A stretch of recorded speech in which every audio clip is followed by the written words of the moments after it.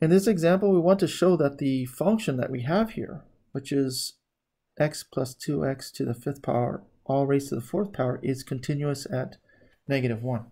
So to remember to show a function is continuous at a point, we need to make sure that the function evaluated at that point is defined. Make sure the limit of f as x approaches that point exists, and make sure that the limit of that function as x approaches that point is equal to the function defined at that point. Okay. All right. So let's first take the limit of this function as x approaches -1.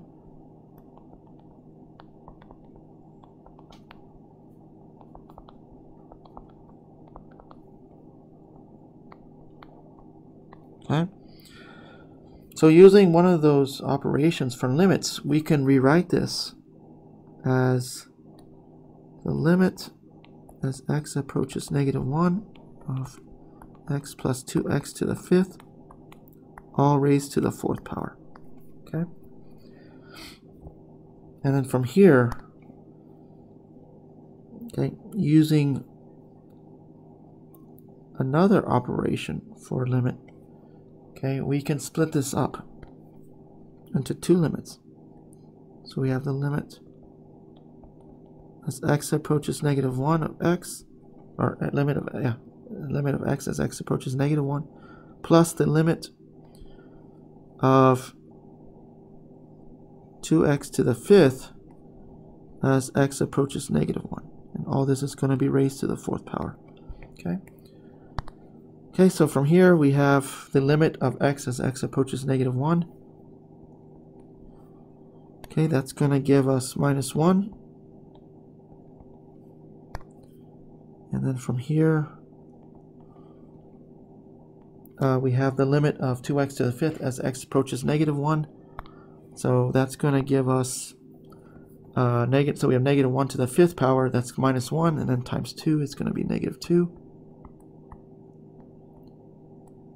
All that's going to be raised to the fourth power. So we have basically we have -3 raised to the fourth power, and that's going to give us the value of 81.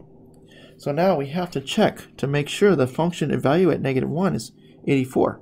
Okay, so the function at -1, so we have -1 plus 2 times -1 to the fifth, all raised to the fourth power. Okay, so this is going to give us, so we have -1 to the fifth, that's -1, so we have -1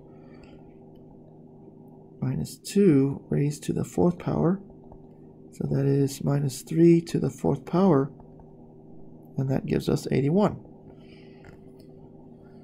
Okay, so alright, so the function is defined at -1, the limit exists, and the limit of our function as x approaches -1 is equal to the function at that point, at -1. Okay? Okay, so therefore, okay, we can conclude, therefore, our function is continuous at -1.